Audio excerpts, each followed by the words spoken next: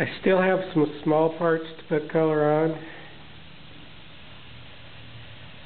but as far as the major panels, this is it. These are the right side doors. Just did them today. There's the left side doors over there. There's the deck lid, and there's the deck panel. I've got the deck panel to paint.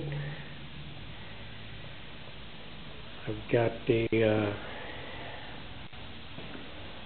bumper fillers.